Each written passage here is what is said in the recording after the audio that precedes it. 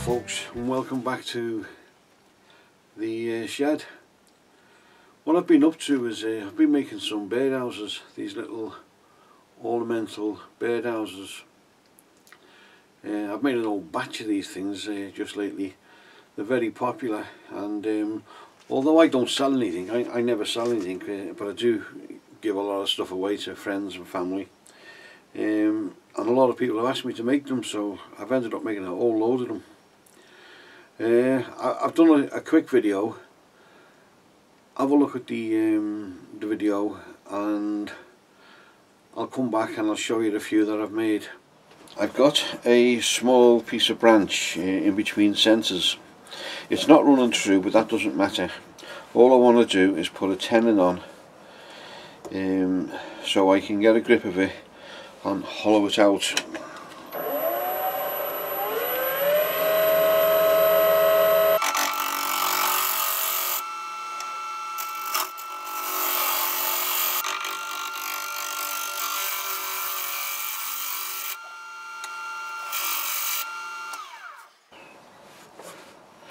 Okay, that's fine. One of them tenons can come off later.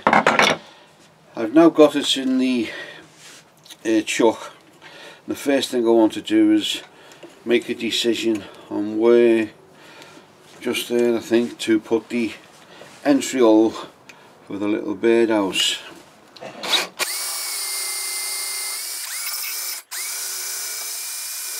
I've now got a 22mm Morse taper drill bit in the tailstock, and we're just going to drill this out now.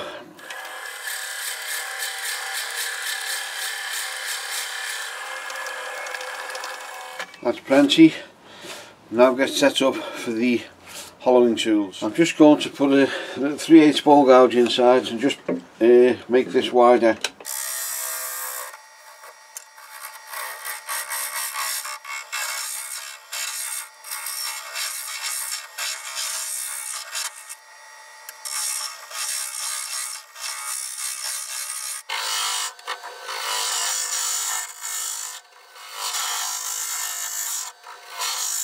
That's plenty, that's fine. I'll just give this a light sand, I won't worry about it too much, then we'll move on. Okay, I've now got this turned round and in the pin jaws, so we can address the bottom end of it.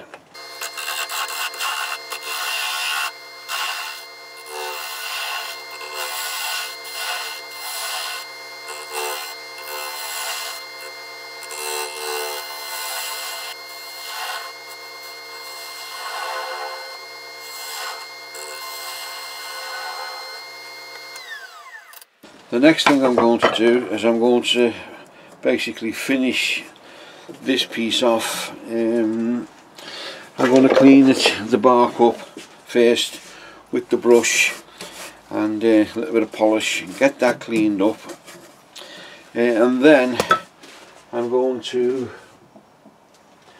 select a finial from the pile, and I'll put the finial in there. It doesn't want to be too big, something like that looks okay to me. Here's my little birdhouse. I put a small finial on, I put the perch in, and it's got waiting for the glue to dry now, and then I'll polish it up with some sort of wax or something and just brush it in. So while that's getting done, we'll start work on the roof. So I've now got this piece of branch off in between centres, and what I'm going to do is I'm just going to put a tenon on so I can get it into the chuck.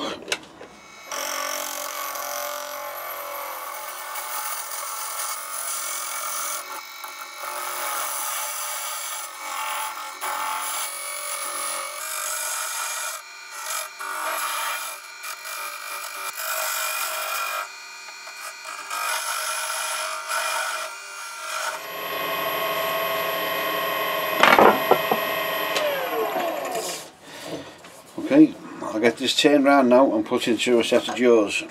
I've now got it in the chuck. I've straightened this face off. I'm going to make a recess in this now to accept the tenon on the birdhouse.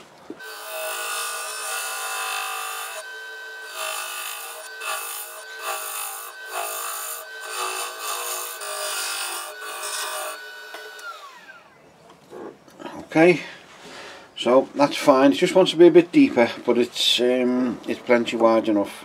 Okay, I've finished with this end for the time being, and I'm now ready to do the shape the roof, or partly shape the roof. But the first thing I'd like to do is establish my natural edge.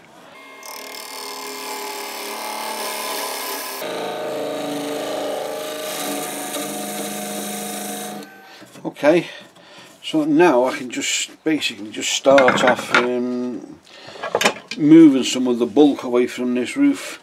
It's only going to be small.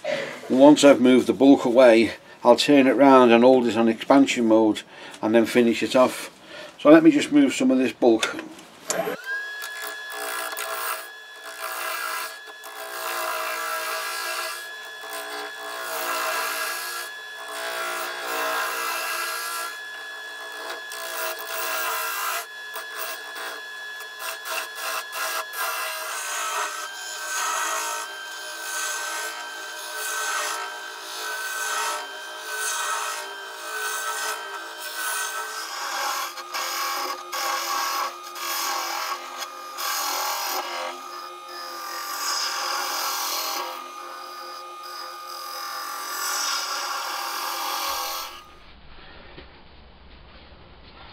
Well, I don't know how far that I was just my battery just went in the camera, so I'm not sure how much we got. So I've turned it round anyway, the roof, and I've got it in expansion mode. All I've got to do now is just finish off this part of the roof. So we'll just do that with a small 10mm spindle gouge.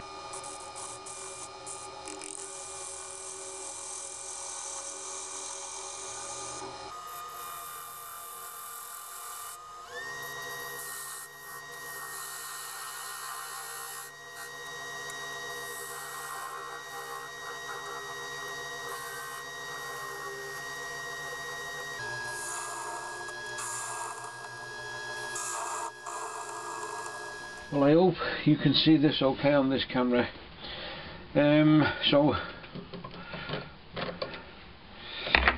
the roof is now being finished and we're ready to put it into position. So that's how it's going to be. Now this shade here, I'll take this down with some antique paste to darken it down.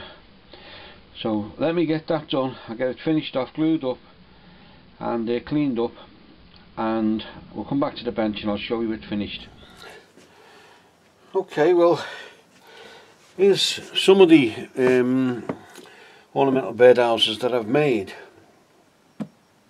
As you can see, all the scrap pieces that you end up with, you can turn them into these. They're very good for that. The one I've just been doing on the lathe is this one here. It's the natural edge one, and this is the sort of branch that I typically use, something about that size. You can make the roofs all different shapes, and as well as the birdhouse itself, the bodies, you can point them, you can make them round, you can make them oblong. This is some of them you can put a finial on. Now some people like the finials on and some don't. So what I tend to do is I just make my finials and stack them into a block. And if I'm going to put a finial on, I'll just take one off. I keep all my tenon sizes the same size, 1/4, and so I always know it's a 1/4 hole to go in to the finials. The thing about these is all they are is a box. This is why I've got these boxes. I made these for me granddaughter's little trinket boxes, but basically it has a tongue and it goes into a groove, and these are exactly the same. They're made in the same way. When I make them, I tend to make them in large batches, so I just make the bottoms. I leave the tenon on there and the tenon there, and then I just put roofs on as I want them, or finials. Just drill a hole in the bottom if I'm going to put a finial on. And the roofs are the same. These roofs, these are not finished, but they have inside them the recess, so you can put them in expansion mode and either round it off or make it to a point. You can do what you want with them. I tend to make a load of roofs and a load of bodies and just match them all together. But I first seen this idea about, I don't know, about 18 months ago from Bob Hamilton, his YouTube channel. But it's a really good little project, and it's a great project for beginners. Just recently, Mike Waldt he made one of these, and he done a great how-to on doing it. So if anyone wants to know how to make them, nip down to Mike's channel, and he goes through it there in detail. And don't forget, the UK and Ireland WoodTurning Symposium is coming up shortly, and all the details for that will be down below. So thanks very much for watching, everybody. Thanks to all the new subscribers. Whatever you're doing in your workshops, work safe. I'll see you all soon, and bye for now.